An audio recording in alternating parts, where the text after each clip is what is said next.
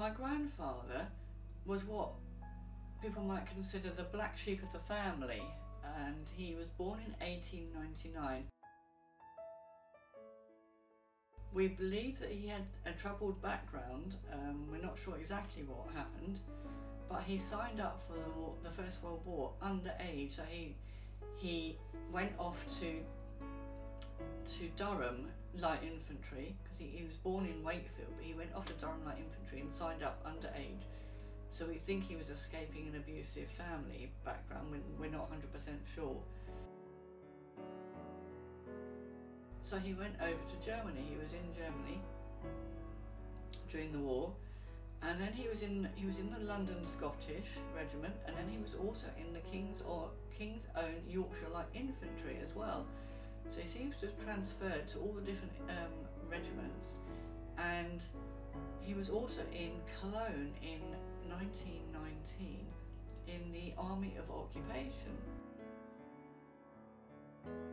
He loved to read. You could always find him reading books. Obviously it ran in the family. He was my mother's father, and there was always a book on the go. But he also used to smoke a pipe, and his pipe, it reeked. It was, you know, clouds of smoke all the time. And when my parents moved from the big family house we used to have, and they moved to a smaller house when they downsized, we found his pipe in a bag up in the attic where he'd put it after he'd died. And it still reeked, and this is like 20 years later. It was disgusting. Oh. When I was researching his army career, we couldn't find much at all, and it was very frustrating. The only thing that I could really find was his medal card and his enrolment card for the Royal British Legion.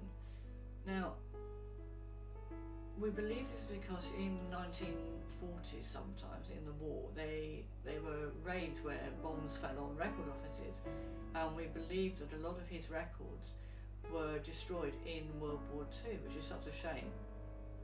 And that proved obviously quite difficult to find anything else out about him, except for these. We've got a load of photographs of him. We've got him in a kilt when he was with the London Scottish. When I was younger, I never thought to ask him about what it was like during the World War II, what the trenches were like, and he never talked about it. He did tell me one thing though.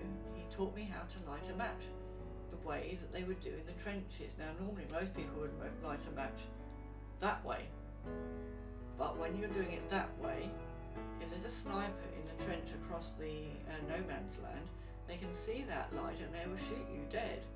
So he said you used to strike it this way, and then you would cup your hand around the match, and that you could, I think you could light 2 cigarettes, I think it was, or maybe no, if you lit 3 cigarettes you were dead. You could manage 2, because by this point the sniper would get you. And even now I still strike my matches that way. I don't do that, I do that normally. And that was the only thing I ever asked him, and I wish I had more. We've got some old grainy pictures of him, and we've got a little bit of really ancient video, but I wish I had more video of him, because it would be so nice to be able to see him again properly and hear how he spoke, and just see him in action really. Video is such an important tool to capture those family memories and keep them alive and pass them through the generations to newer family members.